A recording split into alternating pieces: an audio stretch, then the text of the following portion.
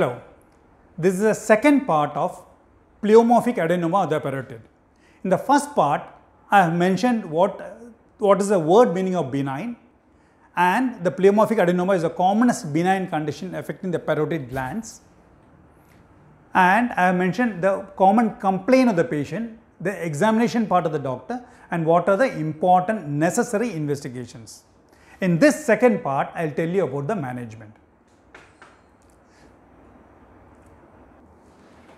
When we have come to a diagnosis of pleomorphic adenoma, the treatment is going to be surgery. So that means the pleomorphic adenoma affects the parotid gland more often, and that means the parotid gland has to be removed. So the parotid gland, it has got two parts. It has got a superficial part and a deep part. Suppose the superficial part is involved, we have to do a superficial parotidectomy. And suppose the deep part is that is also involved, then we have to do total conservative parotidectomy. That means the facial nerve has to be left intact. So I have just mentioned that surgery, we have to remove the parotid whatever type. Now when we have decided the surgery has to be done, and suppose the surgery is on Tuesday morning, Monday you will be admitted, and first we will take a concern from you.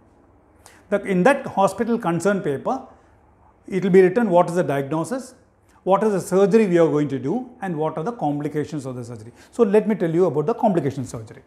The complications of surgery are the place where we have operated, it can get infected. The wound may get infected, or the wound that particular day of surgery or the subsequent day, we may have a blood collection, hematoma formation. Third, the facial nerve may be injured. So what happens? That particular side of the face will not be working because facial nerve supplies the muscles of the face. So you will not be able to raise your eyebrows, close your eyes properly, whistle or blow your mouth, eat properly, smile normally. So these are the normal functions of the facial nerve. Now from the wound there will be small saliva discharge, which is called as a salivary fistula. And sometimes the flap can lose its blood supply and it can turn black in color, and it will lead to necrosis. There is a condition called Frey's syndrome, which means that when the wound has healed properly, say about a week or so, whenever the person or the patient sits to eat, there will be the wound area, there will be little sweating. That is what is termed as Frey's syndrome. These are the complications of the surgery. Now, this is all related to the parotidectomy. Now, when the consent has been signed and by you, and there is a witness along with you, they also should sign, and the doctor there on duty, he also will sign. And when that is done, by meantime, all the investigations could have already been done. With this investigation paper, you have to meet a physician. He will examine you and he will tell you whether you are fit for surgery or not. And with this fitness physician clearance, you have to meet the anesthetist who will examine you. With that, all of the necessary documentation workup has been done. So suppose the operation is on Tuesday morning, Monday night from midnight 12 o'clock, you are supposed to be nil per orally. You should not drink or eat anything unless told otherwise.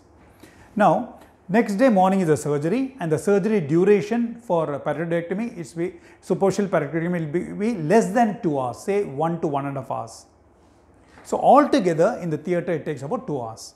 So when you come back to your room or ward, for the next 4 hours after surgery, you are not supposed to eat or drink, nil per orally, for next 4 hours.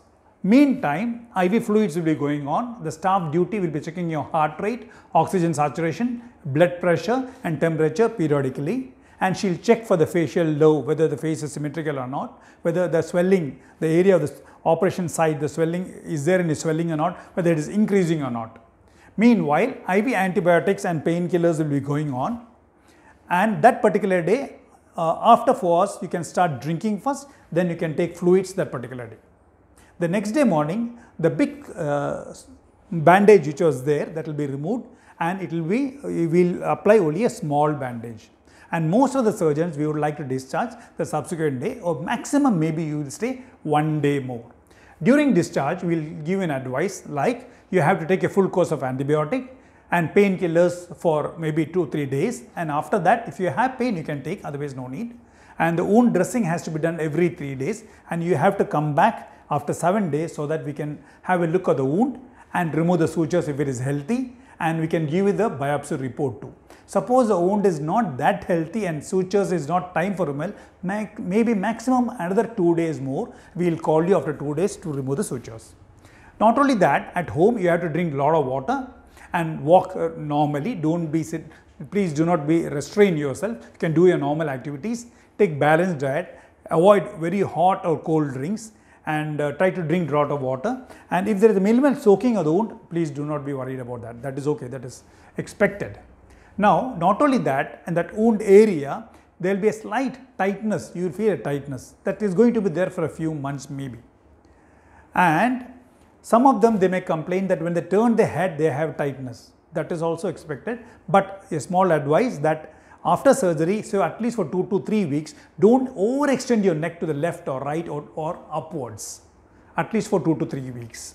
And some of them, post-operatively, they complain that there is a slight change of voice, slight dry cough or irritation in the throat. That is common. That is because of the endotracheal tube, and that it usually goes off within 4 to 5 days. So now when you are discharged after surgery, there are few complaints which are very important, alarming complaints, which in that case you have to ring up your doctor and you should go and meet him. So what are these alarming complaints? One, fever, for which you don't have any other complaints. No nasal block, no nasal discharge, no headache, no body pain, but you feel the fever, maybe it is related to the operation, fever, high fever. 2, there is a severe pain in the wound, or the wound swelling is increasing. There is a swelling which is increasing, or you feel in that particular area where we have operated, there is a pin being pricked, if that sensation is there continuously, or you have severe pain in that area where we have operated whenever you turn to any direction. And the last, that your one side of the face is not working. Means you are not able to close your eyes properly and you are not able to smile, there is asymmetry. If any of these complaints are there, please do not wait for the next day for the appointment date. You have to ring up your doctor immediately and you should go and meet him. These are the alarming signs. So this is all about pleomorphic adenoma. Thank you so much.